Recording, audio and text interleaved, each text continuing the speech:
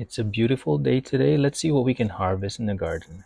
If you have a small space and don't have much room to grow tall tomatoes, try micro tomatoes. This variety is called Red Robin and is really great for saving space. Around end of May, when the weather was warm and free from frost, I directly sowed bush beans.